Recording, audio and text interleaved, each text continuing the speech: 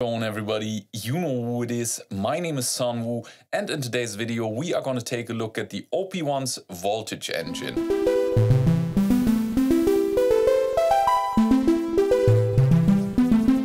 As always, all this information is without proof. If you know any better what's going on, feel free to let me know down in the comments. And with that out of the way, a quick summary of what I think the voltage engine is about. The voltage engine, I think, has a main oscillator and a sub-oscillator. The sub-oscillator modulates the main oscillator with amplitude modulation. There's a noise source, there's a filter, and that's it. But let's have a look at the specific parameters. And the first parameter we're going to take a look at is the BEIGE parameter. Right now we've got a clean sine wave if I play a note.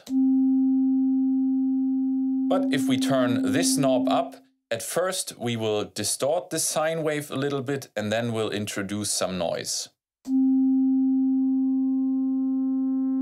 You can hear some harmonics are being added. And then at some point we're getting noise as well. And this is it turned all the way up. So we're just distorting the waveform a little bit, adding harmonics and then adding some noise. And I'm going to leave this turned up all the way for now in order to explain the next parameter, which is the gray parameter. And this is a filter. So right now the filter is all the way open, meaning it's turned all the way clockwise. But if we start turning it counterclockwise, at some point our noise and our high frequencies are disappearing until we're basically back at a sine wave. I'm going to turn it all the way up again. But it's not quite as simple as that, because if I turn the noise all the way down again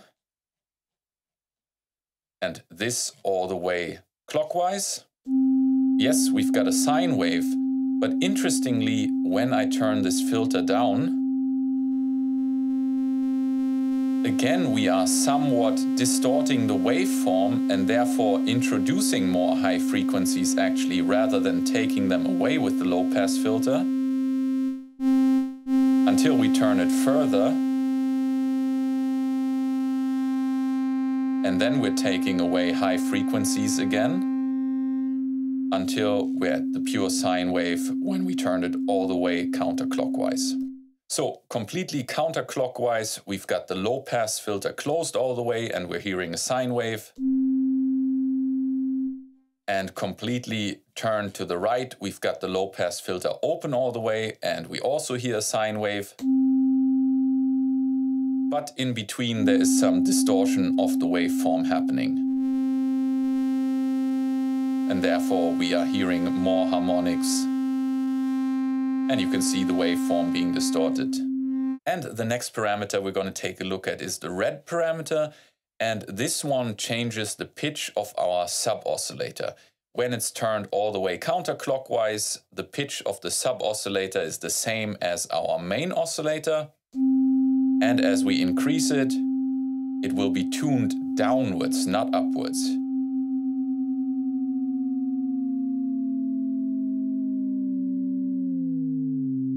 Until it's 1 octave below our main oscillator.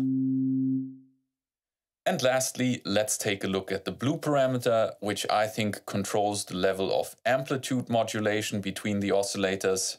So right now there's no amplitude modulation, but as I turn it up, we'll hear the side bands.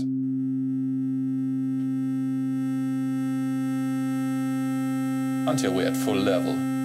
And of course, the sound of this amplitude modulation depends on what frequency we have tuned our sub-oscillator to. So let's hear what that sounds like if we change it.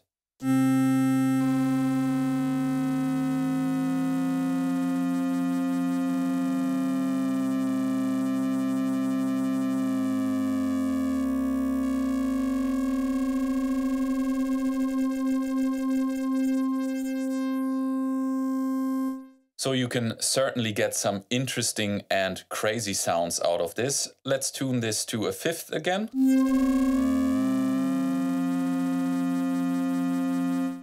The interesting thing here is that you are hearing the carrier as well as the modulator and the sidebands all at the same time. And now let's turn some other parameters.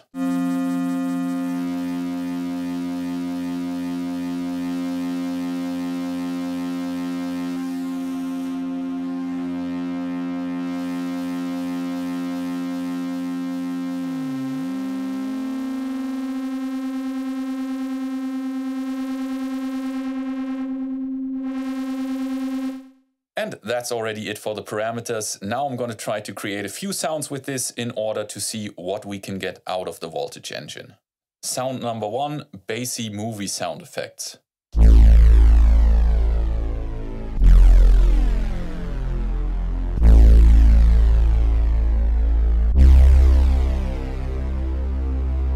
As you can see, the amplitude modulation is quite high up.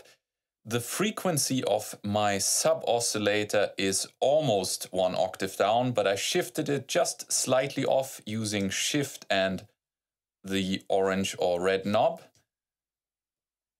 This is if it's completely at -1 octave. But if I shift it off a little bit, I get this nice modulation. I've got no noise, the filter is turned down a little bit. I'm using unison and a little bit of reverb.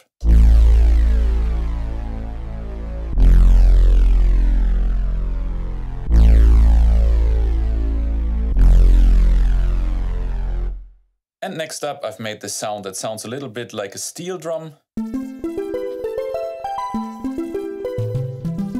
And here I'm modulating the pitch of the sub-oscillator using my envelope just a little bit. These are my settings. I think the noise is completely all the way off. Filter turned down a little bit. This is what it sounds like if I introduce some noise.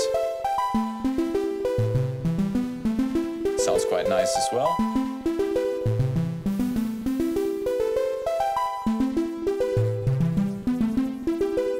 And then I've got this in poly mode, and I've got a little bit of delay on there.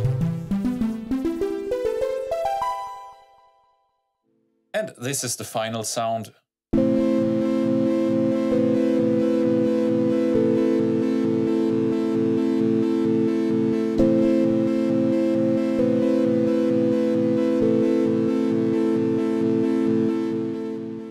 As you can see, there is some heavy modulation of the pitch of the sub-oscillator, and the way I've done this is I've set the pitch to be right in the middle and then modulated it by the amount of 50 using a square wave. And this means that it jumps between being the same pitch as the main oscillator and being 1 octave lower than the main oscillator.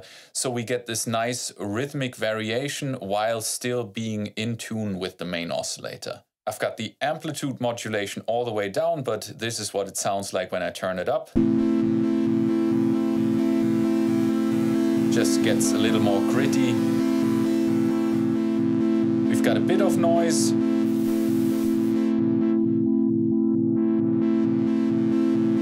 And this is what the filter's doing in this case. So it's all the way open, but we're not getting this distortion that's coming from the filter if we turn it down. And finally, of course, it's set to poly mode, and we've got a little bit delay on there. We could also try another effect, like the grid, for example.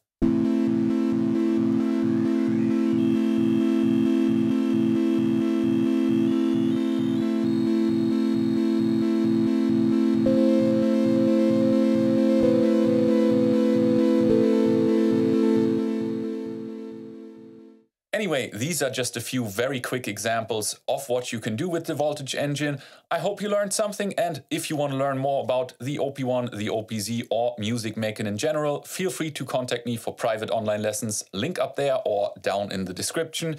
Other than that, thank you so much for watching the video. I hope you enjoyed it. If you did, I would appreciate a like, comment down below, subscribe to the channel, and ring the bell so you don't miss the next video, because I hope to see you in the next one. Until then, have a wonderful time. Peace.